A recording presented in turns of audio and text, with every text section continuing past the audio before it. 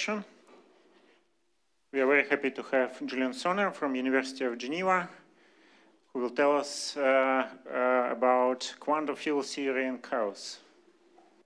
Right, so first of all, is this on? Yeah, okay, very good. So thank you very much for the organizers for the invitation to talk about some of our work. And so I'll start right now by writing an overview of what I've planned for those 4 lectures. So first of all, maybe an abbreviated title would have been, recent developments in quantum chaos. And in fact, I want to talk about also how this relates to quantum gravity.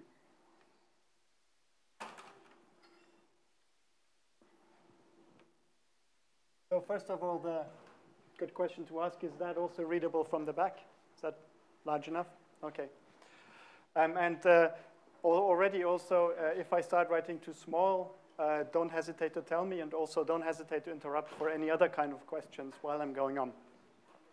So this lecture, the first one, basically will be on background material related to quantum chaos, as I assume that that's maybe material that not everyone is very familiar with. So this is something like the chaos boot camp. And lecture 4 was when we talk about the most recent stuff, which will basically be, in a technical sense, the chaos bootstrap, related also to the conformal bootstrap. In lecture 2, I want to tell you how to think of gravity as a chaotic system.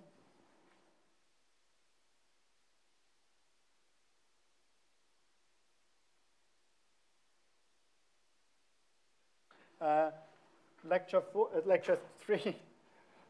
In lecture 3, I'm going to talk about a specifically important notion, which I think we can use to great profit, especially in the gravity context, and that's to talk about ergodicity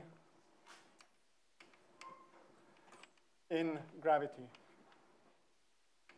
Okay, but of course I will have to define even what I mean by this ergodicity story. So to start off with, though, I'd like to give a very general motivation as to why I think it is very interesting and profitable to think about chaos in field theory, of course, but in particular in view of these dualities that we have that Ashok already mentioned, also in gravity. So, of course, let's start with an introduction.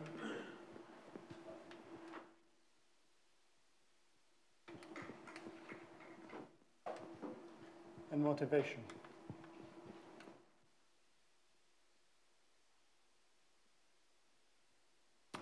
So the very first sort of slogan I want to say is that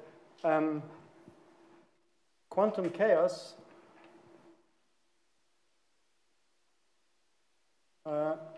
really is the right way to think about, or maybe even a prerequisite, or possibly even the same thing as the idea of quantum thermalization.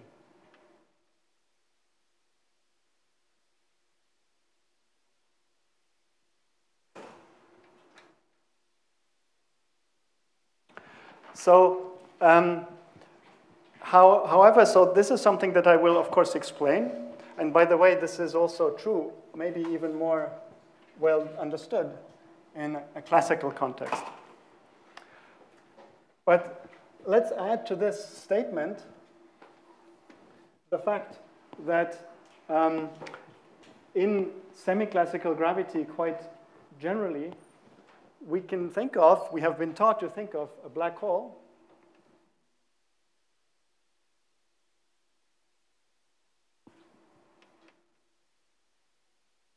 as a thermal system.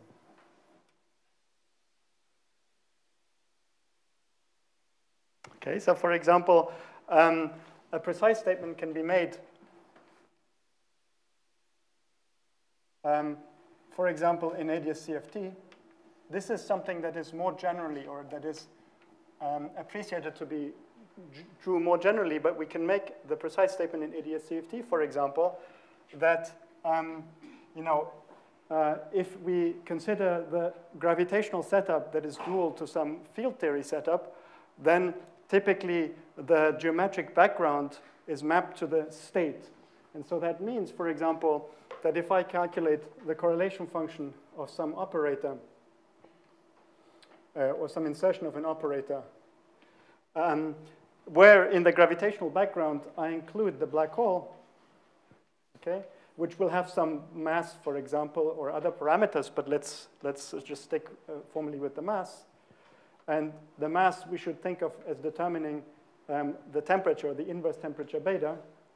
Then I should think of this kind of computation from the dual field theory point of view. So here we are in the gravitational setup. I should think of this as the thermal trace of the dual system, where I'm inserting the canonical density matrix e to the minus beta h, where this beta is determined by the mass of the black hole. So that's why I was saying here the black hole just has its mass, but the mass will determine what beta I put here of whatever these insertions are. So in the field theory, this is the thermal ensemble.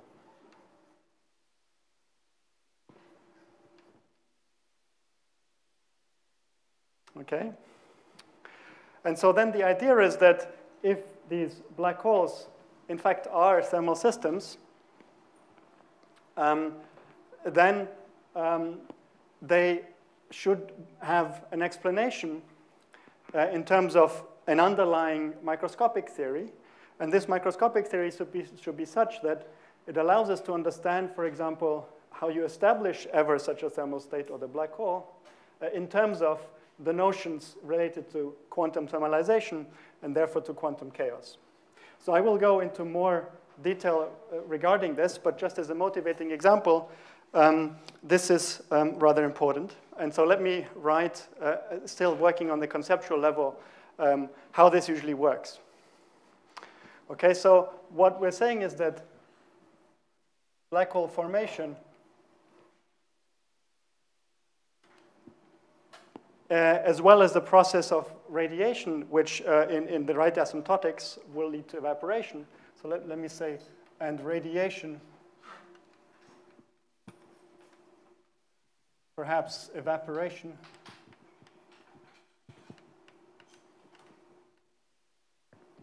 is in fact a process of thermalization.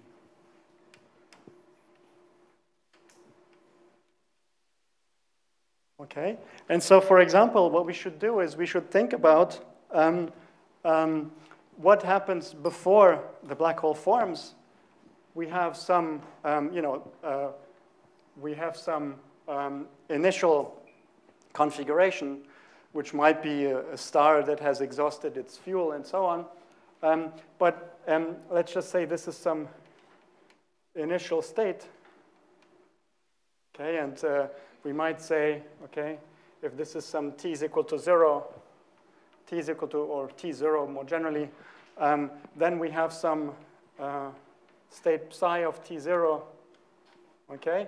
That gives us the initial condition. And from a gravitational perspective, we know quite a lot what happens. We certainly know that under the right conditions, this state will collapse in upon itself, and it will form, well, more or less colored horizon, if I find some chalks. Well, let me actually reserve the color for the singularity. It will form some sort of horizon which surrounds the singularity. So black hole forms. So we have something like, as time progresses, we eventually will find something like a thermal state. So let's say, well, did I want to be? Yeah, so we want to say that under time evolution, psi of t eventually will be something like thermal. In order to define what I mean by thermal in these inverted commas, we will need to go a little bit more into the background details. And that thermal state will be, the end state that results from this black hole that has formed and that has radiated for a long time.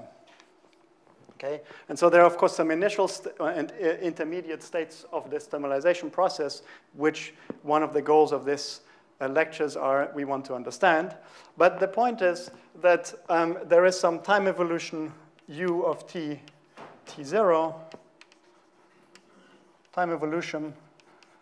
And the supposition is that all of this is described by chaotic dynamics.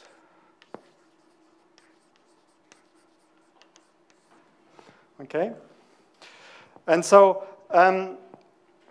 the point is, in some sense, first of all, that I want you to recognize this problem of black hole formation, radiation, and perhaps subsequent evaporation as an intrinsic non-equilibrium process of thermalization. So this is non-equilibrium.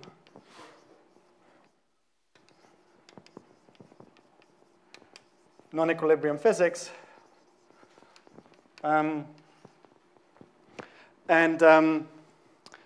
Secondly, that the precise way of how an initial state can be transformed into some seemingly thermal state is one of the key questions that we've been asking for a long time about really the proper interpretation of these kind of formulae. Okay? So now, one more remark that I want to make here is just that this is a very general statement. I appreciate this. The statement being that we have thermal states, ergo, the system should be chaotic. However, it is true that basically thermalization itself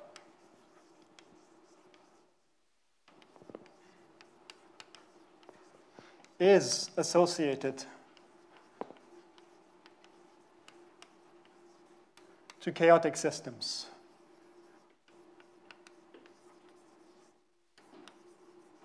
As opposed to, and so whenever you make a statement, you should also say, in some sense, what will be the other option. So, for example, systems that don't thermalize,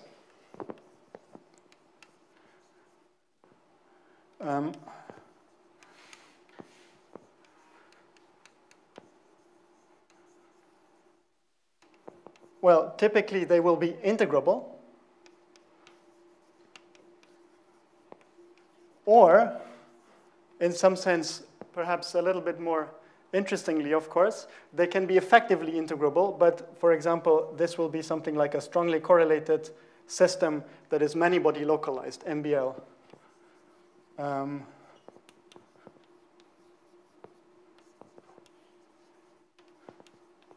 Or perhaps some other exceptions to thermalization.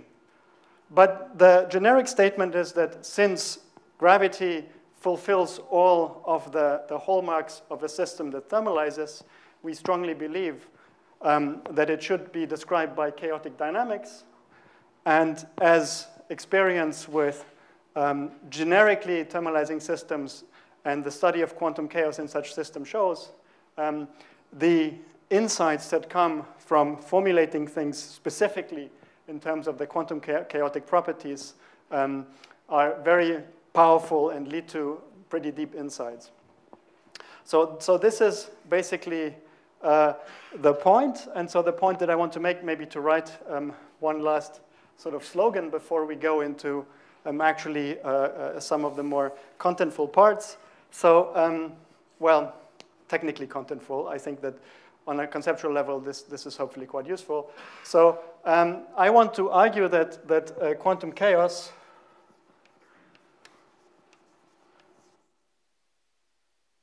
can be or is a key tool. And the point is both conceptually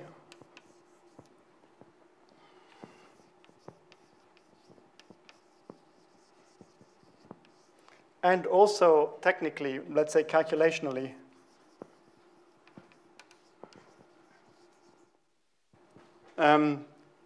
for understanding black holes.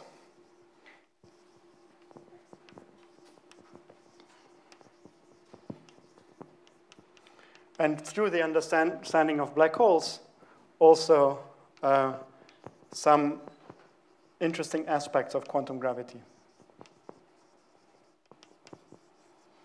Okay, so that's kind of the guiding thought of these lectures.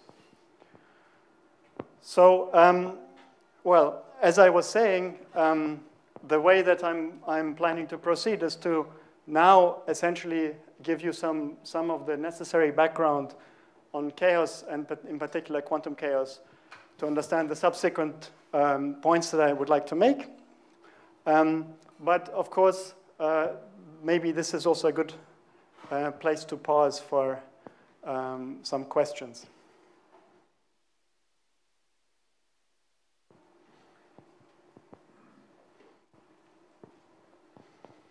Okay, very good. So now let me start by defining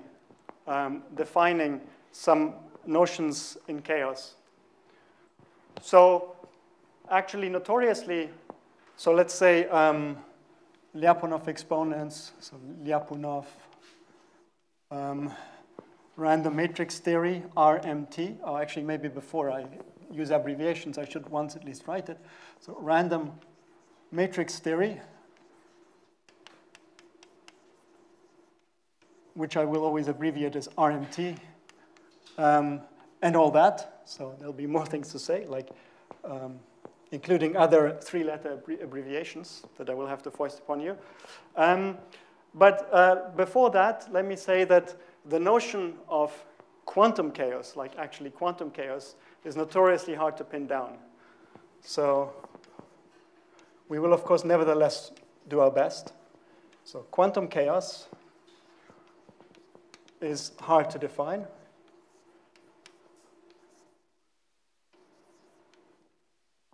But classical chaos is actually rather beautifully understood. And so let me start with that, because some of those notions also carry over. In fact, despite naive expectations, they do. So classical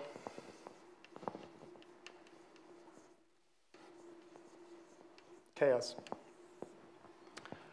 So, well, the first thing that comes to mind when people think about classical chaos is the famous butterfly effect.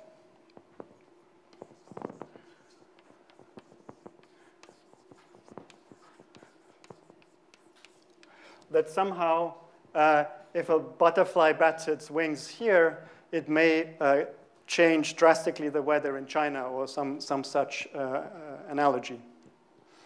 However, that's of course true, but I want to say the same thing in a slightly different way, which I think is more clarifying in this context. So in fact, chaotic systems, so somehow there is something about dependence on initial conditions, right? So chaotic systems, in fact, have a dependence upon their initial conditions that makes them tend to forget about these initial conditions. So a chaotic system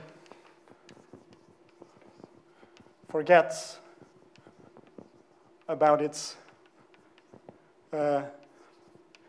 initial conditions.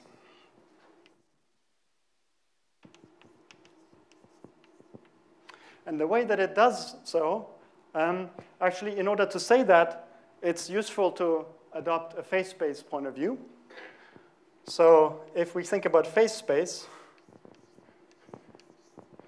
so the space spanned by all the coordinates and all the momenta, then, so say Q0, P0 at some initial time, then classical mechanics says that the Hamiltonian equations of motion act in such a way that they generate a flow of phi t that gives me, for a given initial condition Q0, P0, the state on phase space of the system at some time t.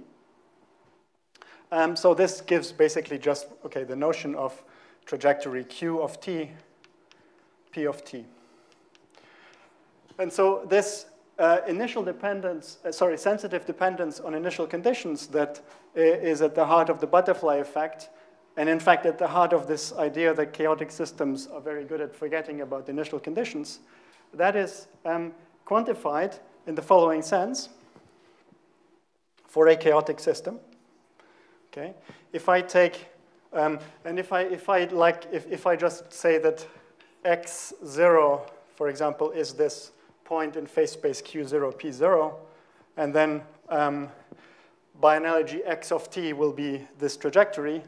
Okay, so then if I look at x of 0 here, and I look at a nearby initial condition, x0 plus delta x0 here, then the chaotic dynamics are such that the flow, I'm running actually out of space because there should be exponential dependence, but the flow acts in such a way that the divergence of these trajectories, delta x as a function of t, should be exponential. Delta x0 times e to the lambda times t, exponential divergence for these initial conditions. Or maybe if we have many directions, we should actually think about the length, where lambda non-zero is the Lyapunov exponent. This is called the Lyapunov exponent. Okay. Now, right. So, but what does this mean? So, first of all, okay, I guess I'll continue on the other side.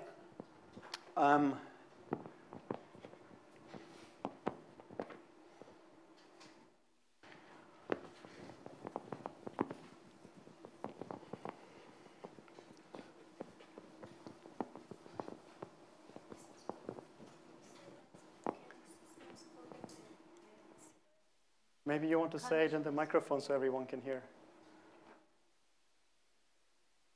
Said that chaotic systems forget its initial conditions, but x0 and x0 plus dx0 make something like Lyapunov exponents. So Lyapunov exponents is not for chaotic systems. Sorry, we'll get to what I mean by forgetting about initial conditions now. So x0 and x0 plus dx0 make something like Lyapunov exponents. So Lyapunov exponents is nothing to do with chaotic systems, which forget its initial conditions. I'm not sure I understand actually whether you're asking a question or you're making a statement. If you're asking the question, so in a non-chaotic system, there is not supposed to be this exponential sensitivity. So there is no e to the lambda t. And if you actually define the Lyapunov exponent as, let's say, the limit of t goes to infinity of the logarithm of the linearized Hamiltonian flow, then for a system that is non-chaotic, it is supposed to be exactly 0. Now, the question about forgetting about initial conditions is going to be probably my next point. But I mean, feel free to ask. Yes, I have a couple of questions, but tell me if you're going to explain it in a moment. So one is this lambda somehow constant on the phase space, or it really depends where we compute it? No, very good. So what you really should do again is what I was just saying here is you should actually linearize the Hamiltonian flow around some initial condition. And then what you get is essentially a matrix that has eigenvalues, which for chaotic systems typically are non-zero and positive. And what you call the Lyapunov exponent will be the largest of those. And that will be the direction in phase space in which this, the exponential spread, of course, dominates. Okay, and so perhaps this answers my second question. That was, is there a reason why lambda should be positive and cannot be negative? But perhaps because it's the maximum. Well, if it's not positive, you don't have this divergence of trajectories, right? Yeah, but I mean, can we have a system where lambda is negative? You mean systems where you have some directions, where it is at least 0. Or negative. I mean, is there some reason why lambda cannot be negative? Well, I think the trajectories are not allowed to cross, so I think you would probably get crossing of trajectories, right? not if it is exponential, but I don't know. I can ask you more later. Thanks. So, right, so initially closed trajectories.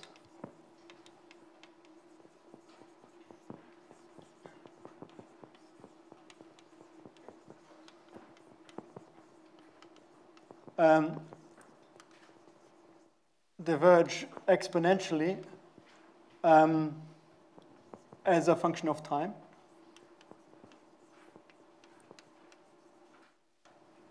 And what that means is that, roughly speaking, the phase space distribution evolves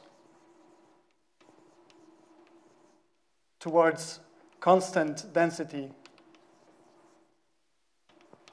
given conserved quantities. So, for example, on constant energy shells. Okay? And that's basically the point that you get uniform, let's say uniform. And such uniform phase space distributions basically are the ones which give you the thermal properties of the system. And so thermalization basically via, well, this mixing behavior and this Lyapunov behavior lead to uniform distributions.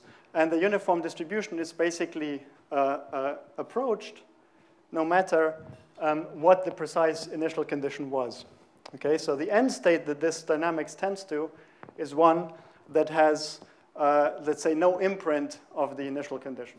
Okay, in that sense, this butterfly effect also allows the system to forget about its initial conditions. Now, let's note one thing,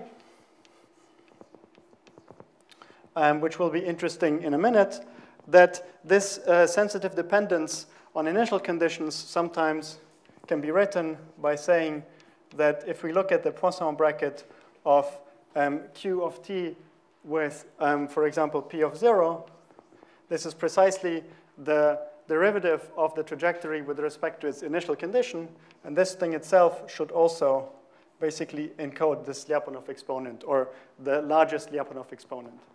Okay?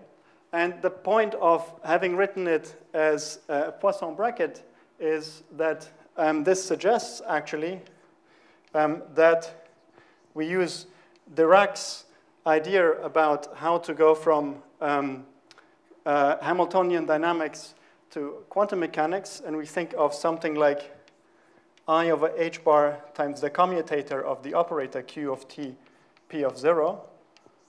Okay, and the question is whether this defines some kind of quantum version of the Lyapunov exponent, and also whether that will be a useful notion to take these classically chaotic systems into the quantum realm. Okay, so we will have some more to say about this, but the actual, so is this something like a quantum version of a Lyapunov exponent? And if so, is that a particularly useful way of thinking about quantum chaotic systems? So, however, with this semi-classical bridge, let me now go and try and describe what actually is the good notion of quantum chaos that we want to employ.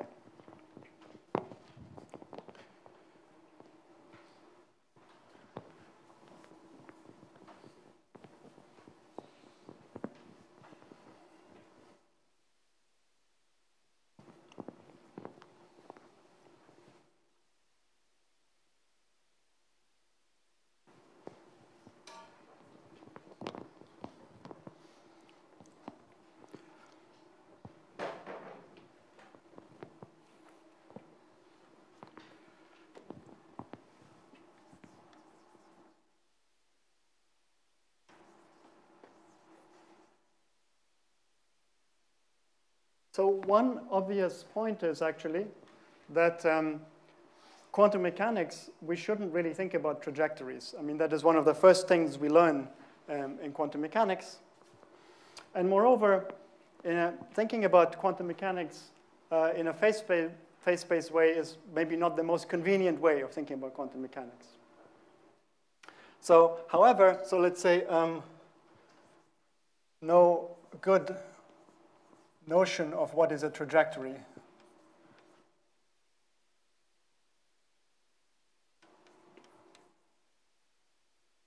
No good notion of trajectory. And there are many other reasons why you might not want to really use it. However, there is one way to make this notion a little bit more precise. So before I go to what is a more sort of intrinsic, let's say, intrinsic quantum way of thinking about chaos, let me nevertheless mention this.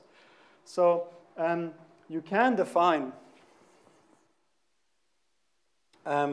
something like the idea that a commutator defines, so a commutator related to the Poisson bracket, which the Poisson bracket encodes the sensitive dependence on initial conditions.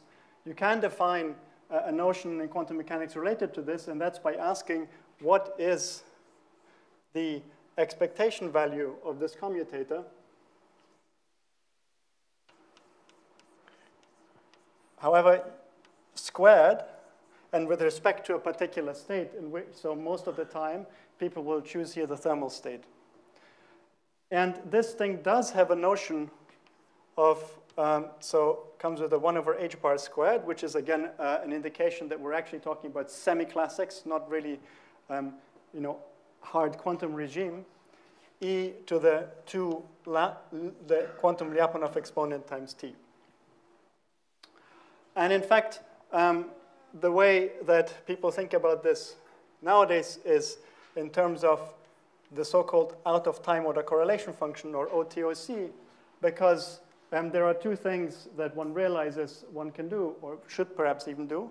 One is that once you think about the commutator of these two operators, actually there's no reason why you should think of Q and P. You can just think of two arbitrary operators, A and B, for example. And moreover, you can say that the interesting part, the one that gives you the exponential divergence here, actually comes from the part of this. It's a square of a commutator of two operators, so it's a 4-point function. It comes from the contribution that is of the kind, so in this case it would be Q of t, P, Q of t, P, but you can write it, as I said, for more general operators, B. Okay, so more generally,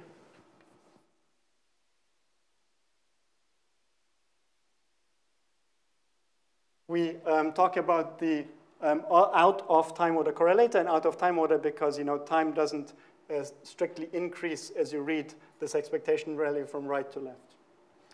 Okay. Now this is very nice. It's a very nice object, and in fact, Maldacena, Schenker, and Stanford showed that in semi-classical systems, you can bound this. You can actually show that this Lyapunov exponent is upper bounded by 2 pi over beta, where beta is the inverse temperature that you use here in this expectation value. But I do want to say that it is really a semi-classical notion.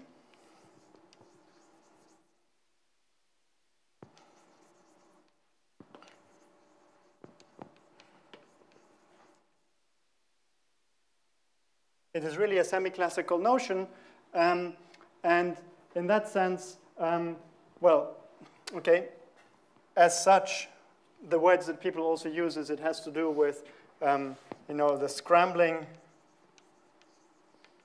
or more, previously people would call something like this the Ehrenfest time. And so it actually has to do very much with thinking about a quantum system semi-classically and porting a classical idea of chaos into the semi-classical regime of a quantum system. And I would say that it is still really, the jury is still out whether thinking about this kind of imprint of classical chaos in quantum mechanics is a right, correct, or robust way of defining quantum chaos. So instead, what people usually like to do is they like to think about chaos in quantum systems in ways that are much more intrinsic to quantum systems themselves. There's a question up there. Yes, thank you. My understanding is classical chaos. Thank you. My understanding is that in classical chaos, there's no analogous bound on the Lyapunov exponent. Is that right? And if so, that makes it a little confusing for me to understand the precise sense in which this is a semi-classical like statement, because it's not like it then limits to the classical Lyapunov exponent in some limit. Is that right? Well, the way that I want to say this is a semi-classical notion is that in all the contexts that are well understood, you have to have some semi-classical parameter, which I'm calling 1 over h bar squared in front here. So it can also be some effective semi-classical parameter like large n, or more generally large central charge, or maybe we can think about large entropy density or something like this. But there has to be one of these semi-classical parameters. So that's the reason for my statement that it's really a semi-classical notion. However, what you say, of course, is correct. And this bound, I think this bound is a very deep statement about quantum chaos. So I would agree with that, yeah. But yeah, anyway, that's maybe a discussion to be had. Yeah. Right, so, yeah. So, just a comment. There's no h bar in the formula in the lambda less than beta. Is there any h bar there that you have put to 1? Yeah, I think there is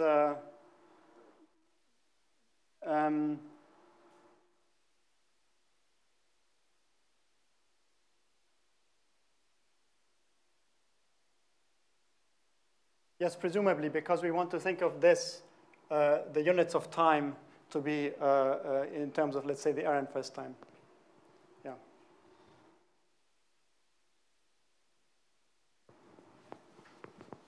And as the h bar goes to 0, it goes to infinity. H bar goes to 0, the bound goes to infinity.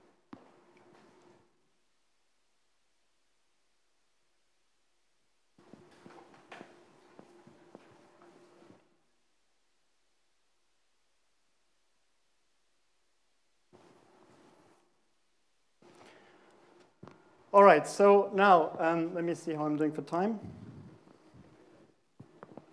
Expectedly bad.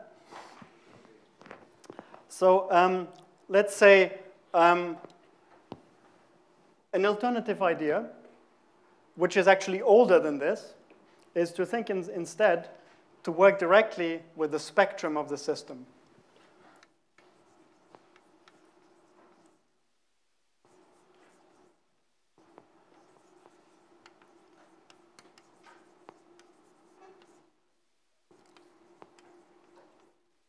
So let's say the system is described by some Hamiltonian H.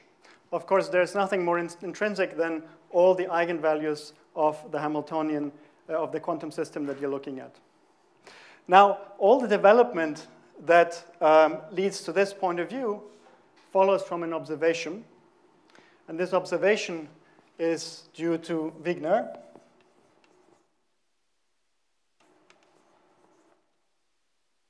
So this observation is that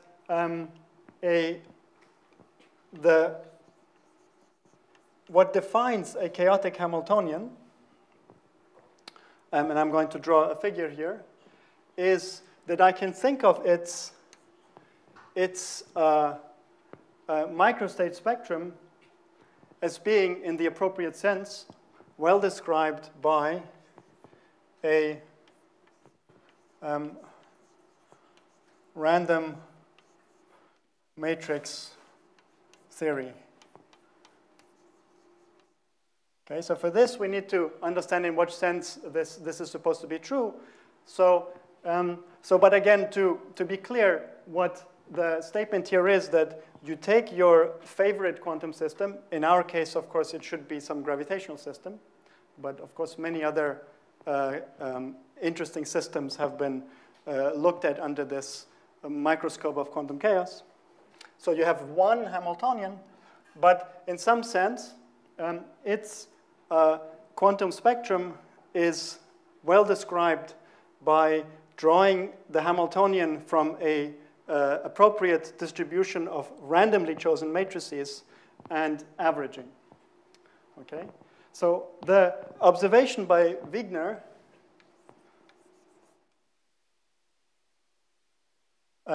is about the following quantity. So let's think about the distribution of energy levels.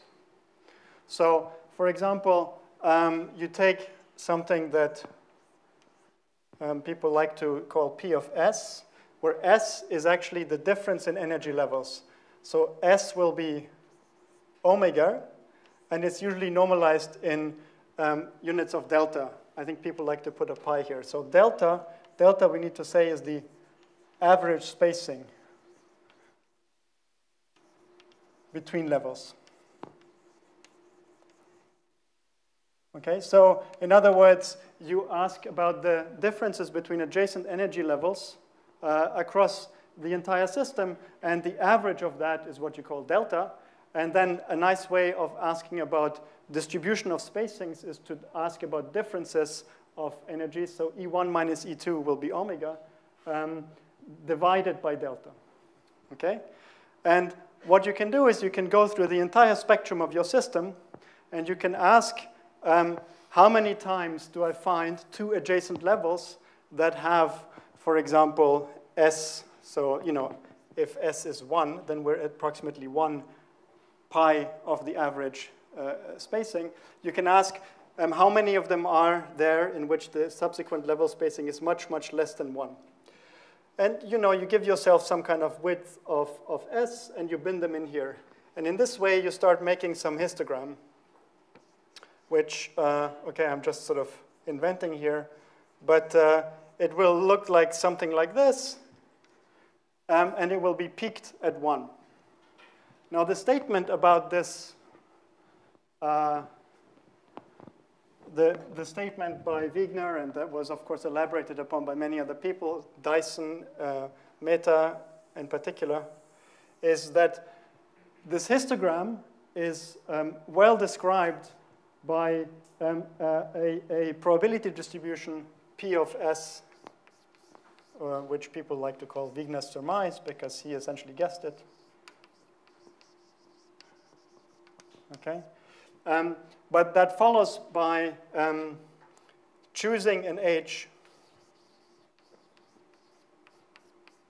from a probability distribution P of H, and calculate P of S. So P of S, one could say, maybe one way of saying it is P of omega is something like, you know, you ask E energy level minus E energy level plus 1, and you want this to be omega, weigh it by the correct measure on all the energy eigenvalues, okay, and average it over the spectrum. Now, this P of H, so the probability distribution for your matrix, is what defines this measure, okay? So the statement was, by Wigner and subsequently, as I said, by many other people, that an actual chaotic Hamiltonian, one Hamiltonian, will produce such a histogram. This histogram will basically be given by, instead of having an individual Hamiltonian, drawing your Hamiltonian at random and calculating the corresponding quantity, namely the level spacing distribution of subsequent levels with respect to this probability distribution. Okay? And the point is that a quantum chaotic system is supposed to be one whose level spacing statistics, so, or level statistics, is given by random matrix theory. Okay? And this is sort of some intrinsic quantum mechanical definition of what a quantum mechanically chaotic system is or should be. Now, of course, I'm just giving you a glimpse. So already here I've given you the level spacing statistics. I'm saying level statistics because there are other statistical properties of the spectrum that one can define and calculate and compare. And of course, also, many interesting things can and should be said about what this probability distribution is. And in fact, again, time permitting, we will discuss some of those things, but I want to discuss them on the actual examples that I would like to actually treat, rather than going into like some categorization right now in a very systematic way. But okay, basically the one thing I should still say is that the original distributions that Wigner and Dyson proposed were basically distributions where you sample from a Gaussian distribution for the matrix H, which is only restricted by the fact that the matrix should be Hermitian because we are in quantum mechanics, and maybe should respect something like time reversal invariance, or not, as the case may be. Oh, omega will be something like EI, so the nearest neighbor level spacing, but that's a good point. Let me just write it here. Nearest neighbor spacing. And the nearest neighbor spacing well, I've written it here in units of delta, but omega is just the nearest neighbor spacing.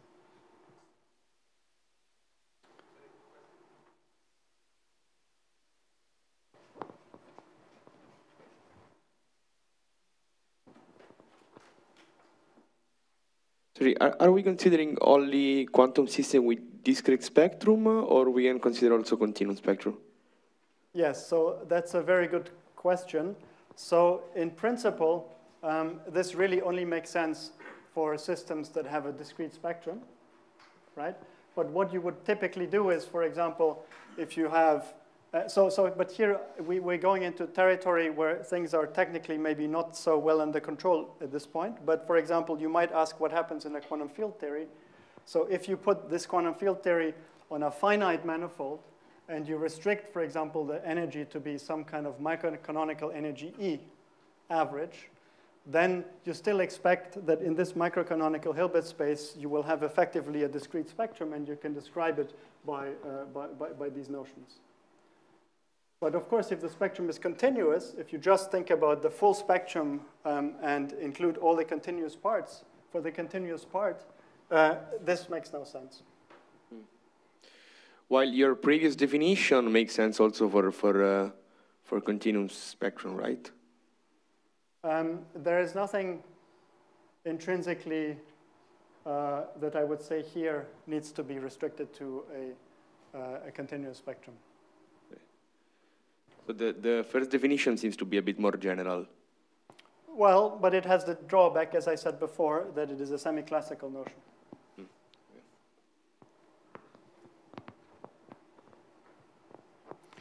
So, very good. So, wait, there's another question.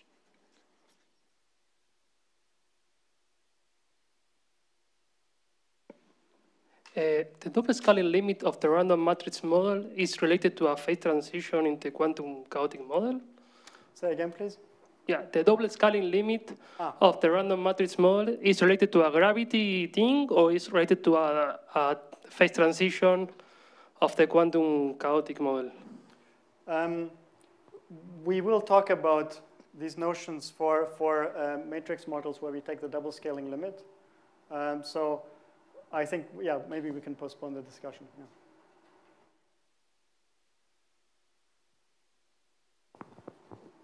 All right, so good.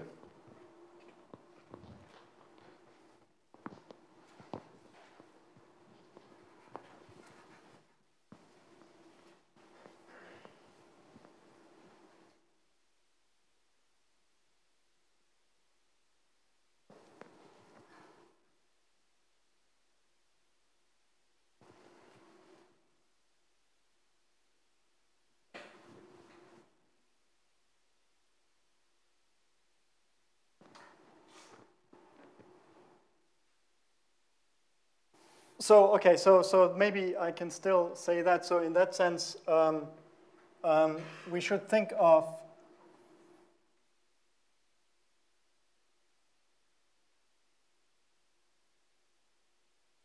the quantum chaos in terms of looking at the level spacing statistics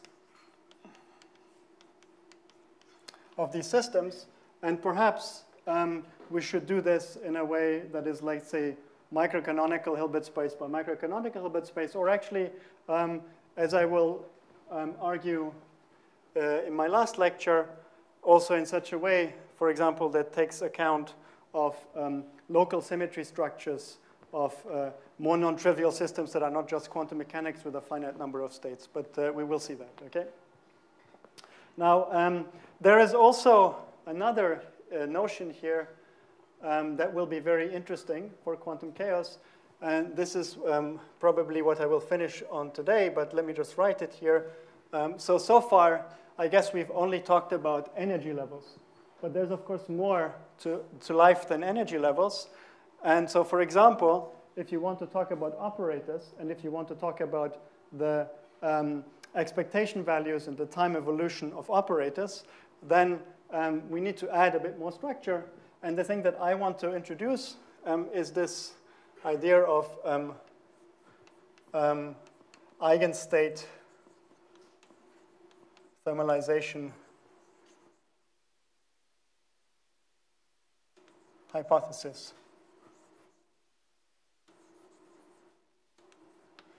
Now, before I go there, though, what I want to do is I want to say one more thing, just one more sort of general background. There is a very interesting conjecture. There is a conjecture by Bohigas,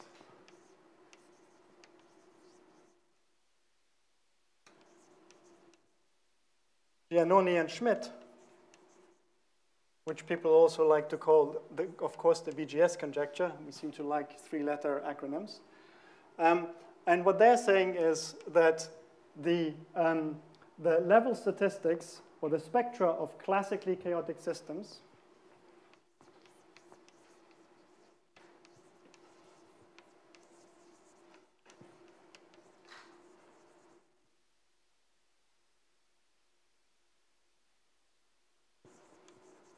if quantized, so if you quantize such a classically chaotic system, once quantized, well, this is not a very good sentence, because of course once you've got a spectrum, you've already quantized, but you know what I mean. So classically chaotic systems, once quantized, their spectra follow RMT statistics.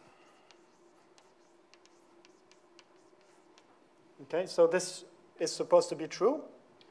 And of course, even saying it like this, I think invites comments about ultimately in those systems, when you have if you have quantum systems that have a good classical limit, then there ought to be some connection between these classical notions and maybe then semi-classical notions of chaos and these hard quantum notions of chaos that I was arguing for.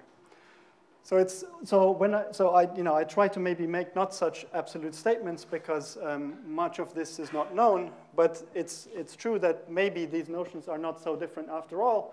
Maybe one actually implies the other, but if that is the case, then we are certainly talking about systems which have a good classical limit. So quantum systems which have a good classical limit, and in the context of such systems, as I said, this is the subject of a conjecture for which there is plenty of evidence. And is known in the field as the BGS conjecture. Now, right, let me see how I'm going to.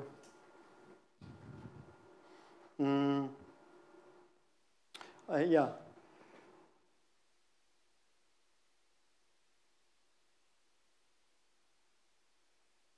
Right, I think what I wanted to do is I wanted to give you an argument which certainly does not rise not to the level of proof of this, but which gives you some insight as to how this could be true. And in particular, it will introduce a technique that I want to make use of in later lectures called the chaotic supersymmetric sigma model.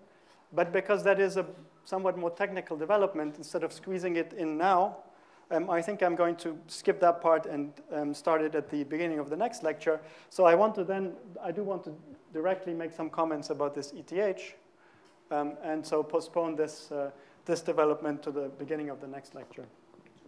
Yeah.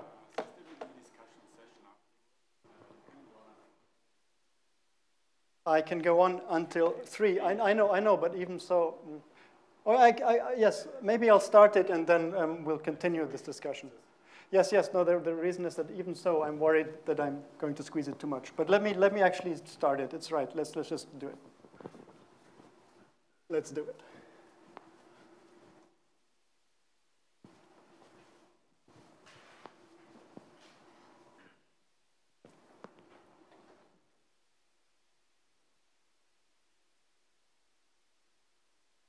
So, okay. So one thing that I want to say, 2 things I want to say.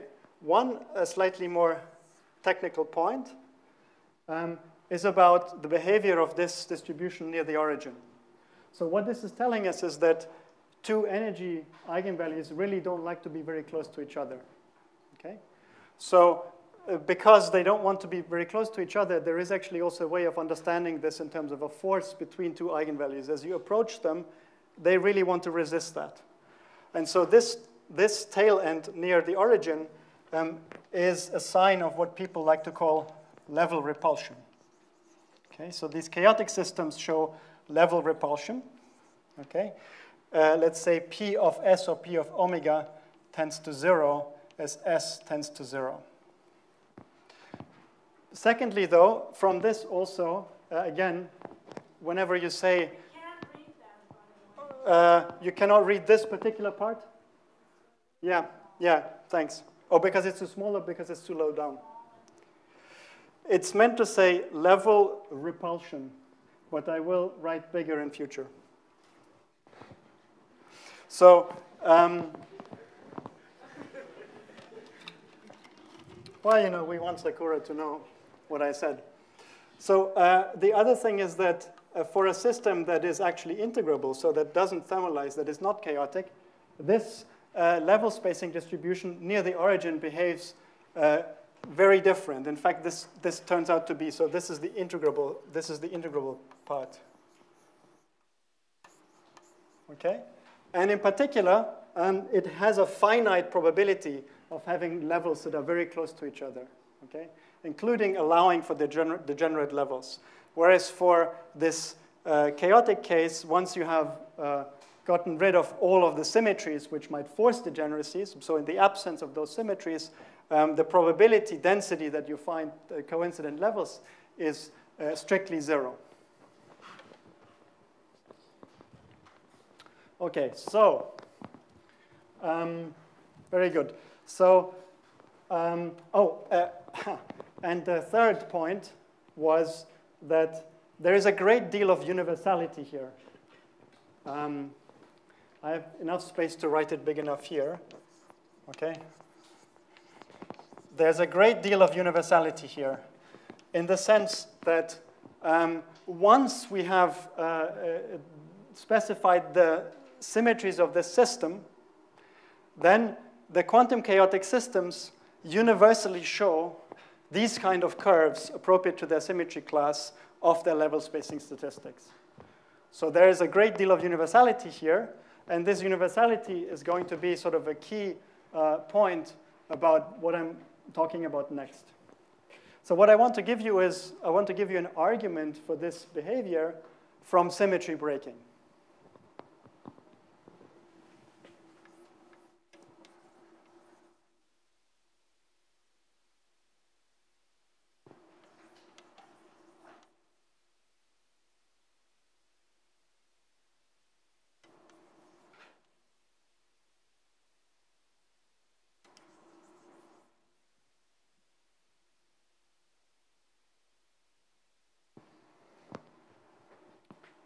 So I'm only going to give you a sketch of this, and maybe as time goes on, we will be able to fill in more details, but again, as pertains to the kind of applications that I have in mind.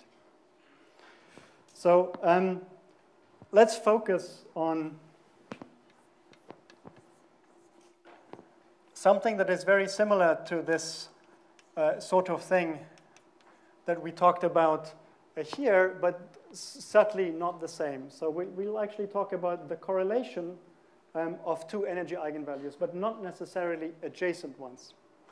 So let's focus on something like rho of E1, rho of E2, where I will already ominously put some bar over here that will imply some form of averaging. And this is just the two-level correlation. Okay? And rho of E is the spectral density, which is the trace over the whole Hilbert space of delta of E minus H. Okay, this is the spectral density.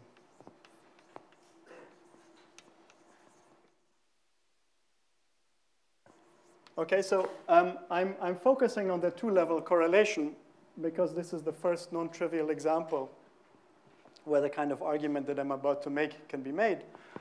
But of course, as I was saying already here, statistics, you could also think about higher moments, much higher moments, and perhaps other sort of, let's say, contentful probes of the spectrum of the system. But this is one that gives rise to a nice story. However, instead of directly focusing on these things, let me focus on something that is like a generating function of this.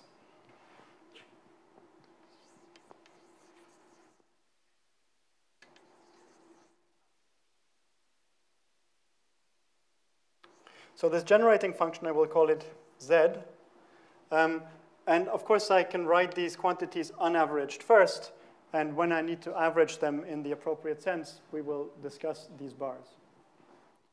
So Z, I will want to think of as a determinant of E1 minus H times a determinant of E2 minus H divided by two further determinants, which, okay, I'm just going to call it E3 minus H and the determinant of E4 minus H. Okay. I could continue adding ratios of determinants if I were interested in higher moments of these rows. For the time being, as I said, let's focus on that. And for regions that are related to convergence of certain integrals, as well as certain more technical arguments about contours, I put a positive imaginary value on one of these and a negative imaginary value on this energy. So these are four energies which label my function Z. Those energies will eventually descend to the energy insertions in these spectra. So those are the same objects. But here I need to be careful about the analytic structure. And moreover, typically speaking, in this generating function, I will have twice as many energy arguments as I have in my spectral probe. And, well, they will be set after certain manipulations to be equal pairwise. And so I end up having the right number of energy insertions. So now the whole story follows because of a very simple trick.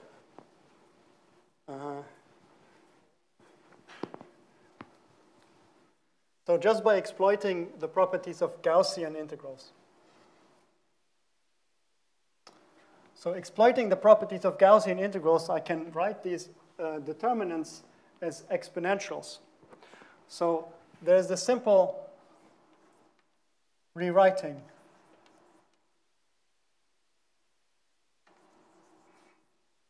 Well, whenever I say something like simple in a paper or lecture notes, I sort of kick myself because what's simple, of course, depends on on your taste. But this one is really just using Gaussian integrals.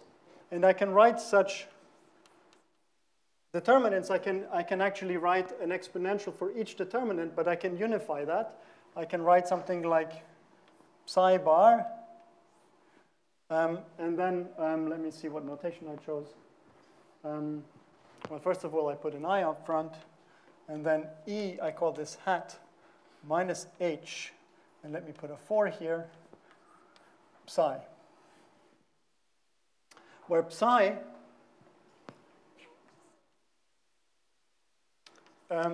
is a vector which has 4 times the dimension of the Hilbert space.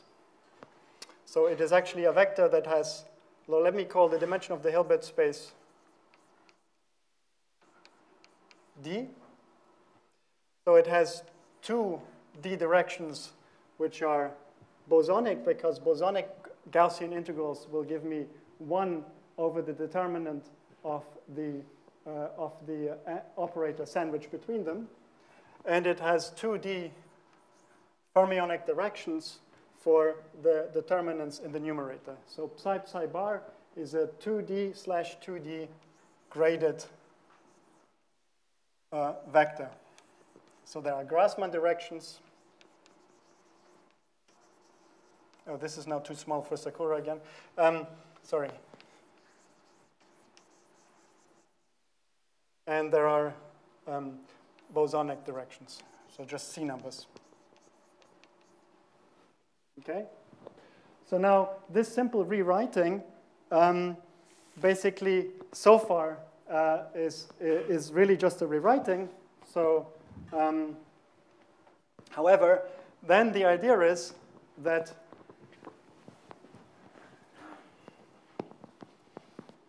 okay, so I'm going to just refer to this before I completely rub it away. So we're going to now consider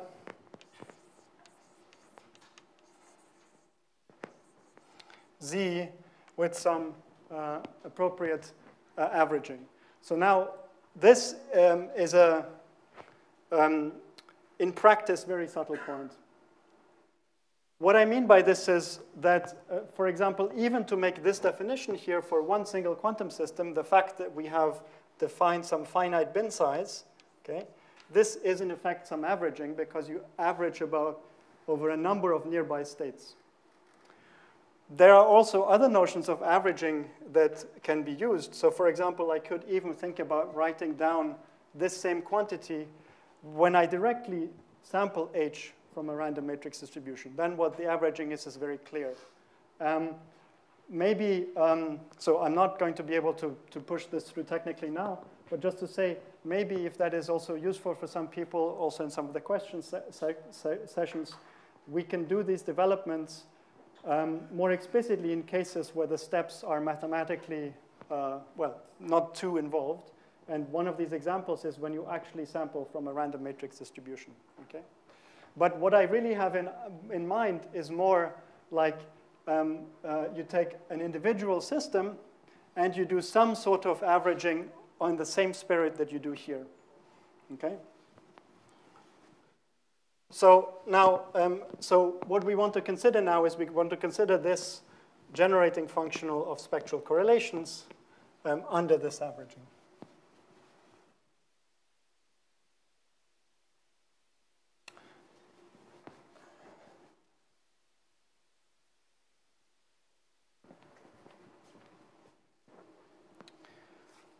So then eventually,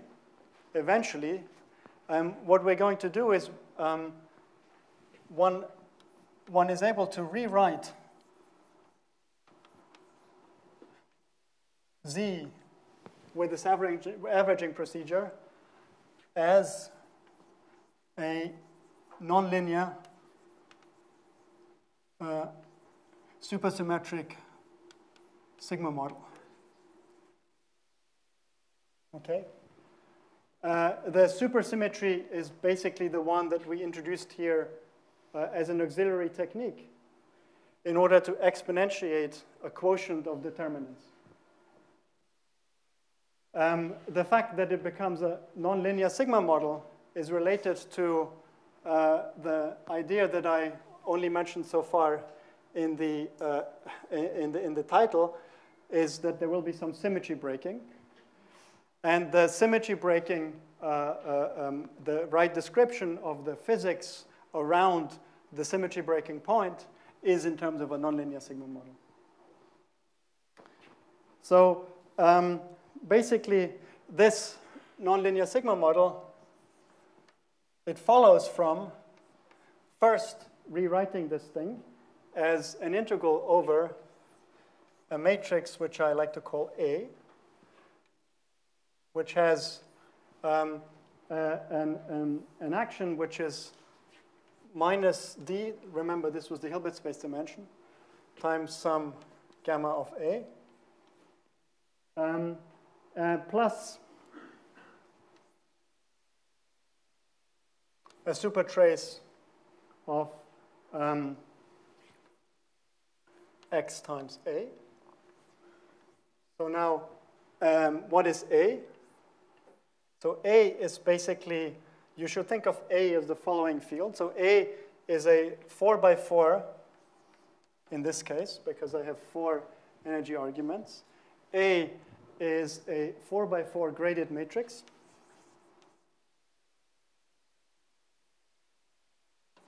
In fact, you should think of A, if I call its free indices A, B, it's something like these psi bars, A, B, where I'm contracting over the indices mu. What does that mean?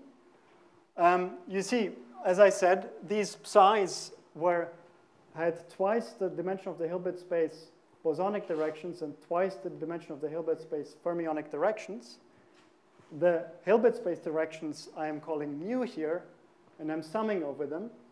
The only indices that I'm leaving open are the indices that tell me, if you want, which determinant I'm referring to. So A is equal to 1 will be this determinant.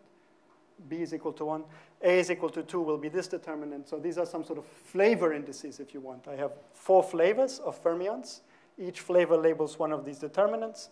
And then I have D colors, which label where on the Hilbert space I am. And those are the indices mu, and I'm contracting over them. That leaves me a 4x4 graded matrix. This is the matrix I call A. And I introduce this matrix A by, as a Hubbard-Stratonovich field for psi bar that will feature here after this averaging procedure. So that's what A is. Then gamma of A is the potential, which we need to write as a supertrace of some potential function V of A. So supertrace, because I have now a graded theory. Again, this was a technical trick that I have here. Okay, I'll just be able to write down the final answer, so to speak, and then I will take up, as I said, the more explanatory part at the beginning of next lecture. So is a graded matrix, and it's okay. We can be explicit. It's a 2/2 graded matrix, and X is a diagonal matrix in this flavor space. So this 4-dimensional graded flavor space, which just takes I should actually write it as E3, E4, because those were the bosonic directions, and I had E1, E2 were the fermionic directions. This is a graded diagonal matrix. And it encodes the dependence on energy that I had right from the beginning and I need to carry through. And these energies appear here as sources for the field A. And finally, maybe, okay, no, I should still say, how to say that big enough for Sakura? So this is averaging procedure. Okay, and okay, more about this soon. And finally, gamma of A, okay, an example for gamma of A, for example, it would be just a quadratic potential, or it could be, for example, a cubic, And other things can be imagined, and actually other things will appear as we go on. But before I finish, let me just say that this is not yet the nonlinear sigma model. The nonlinear sigma model follows very generically from this structure because one will argue that this system here shows a certain symmetry breaking pattern. And once you have that symmetry breaking pattern, it doesn't matter very much what the precise potential is, because the theory that follows is dictated by the symmetry breaking pattern and not necessarily by the microscopic structures that I would have written down. But I think I've gone already 1 minute over the extra time, so let me pause here for questions, and we'll take up the rest next time.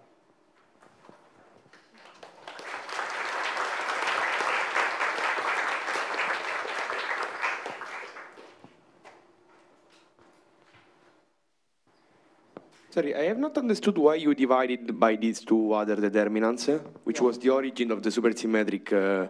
Yeah. That's a good question. That is easy to answer by writing the equation. So let us consider determinant of E minus H, and let us already divide by, in fact, determinant E2 minus H. Okay. Now what I want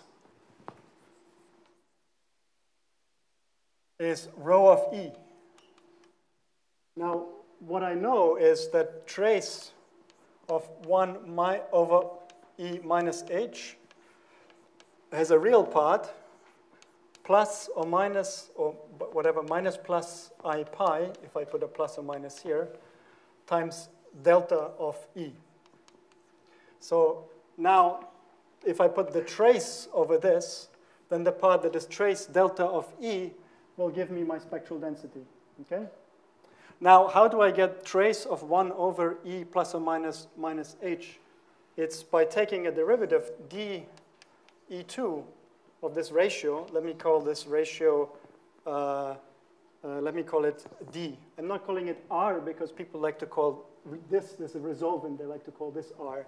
So let me call this D, even though it's a ratio. So if I take D of E2 of E1, E2, then what I get is I get determinant of E1 minus H divided by determinant of E2 minus H times trace of 1 over E2 minus H, okay?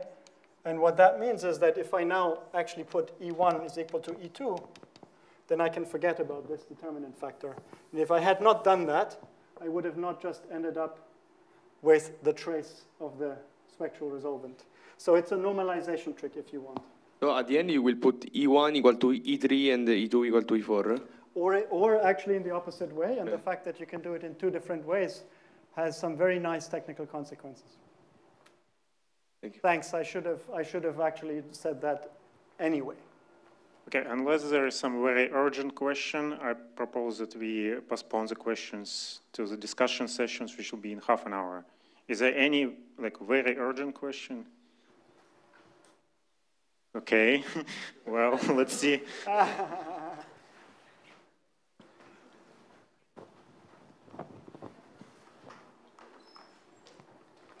I don't know about very urgent, but perhaps a very naive question. So when you take the average of Z, presumably it's an average over many Hamiltonians, right? And there would be presumably, I mean, for some large N matrix, there would be many components to integrate over. But in this expression, you are integrating over a matrix, which is a 4x4 matrix. It seems a little counterintuitive that you can get some average of this partition function by integrating over just a 4x4 matrix. Well, so there is something here which I think we're getting ahead of ourselves, but let me answer the following question. Let me tell you the following point.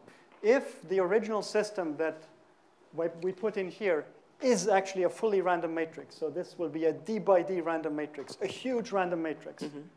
My statement is still that I can write for you a theory where I only integrate over a 4x4 matrix, and it will be mathematically exactly giving rise to the same spectral correlations.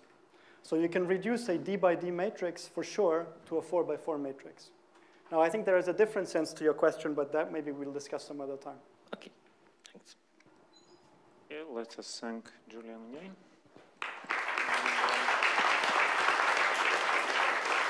Okay, so we will resume at 3:30 with a discussion session where you can ask informally questions to our lecturers from today. And now we will have a coffee, which I think will happen just